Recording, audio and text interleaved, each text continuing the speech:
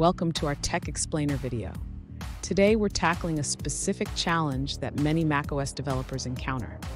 Our viewer is looking to disable scrolling in a WKWebView that's embedded within an NSScrollView using Swift. They've found a way to stop scrolling inside the WKWebView itself using CSS, but the WKWebView still interferes with the scrolling of the NSScrollView. So how can we resolve this issue? Let's dive in.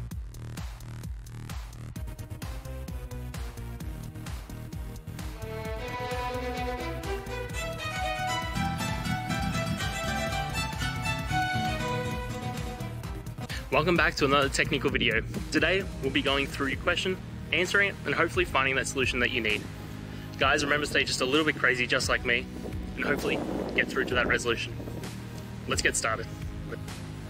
To disable scrolling of a WKWebView inside an NSScrollView on macOS, we need to take a few steps. First, let's understand the structure of our views.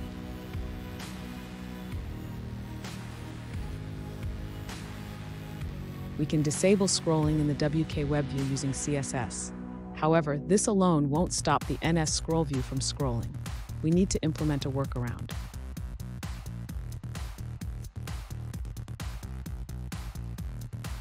To prevent the NSScrollView from scrolling when the WKWebView is interacted with, we can override the scroll events.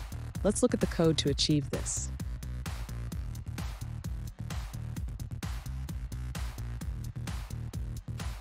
Finally, make sure to set the delegate of your NSScrollView to the view controller where you implemented the scroll event override.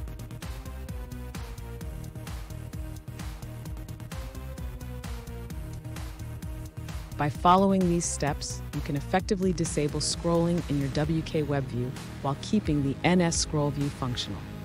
Test your implementation to ensure it works as expected.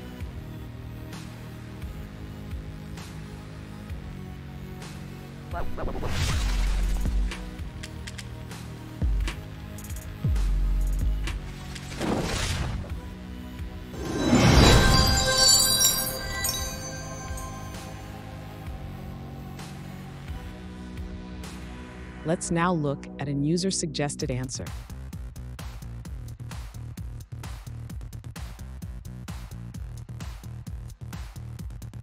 To disable scrolling in WKWebView, you can create a subclass called NoScrollWKWebView. Override the scroll wheel method to pass the event to the next responder instead of handling it.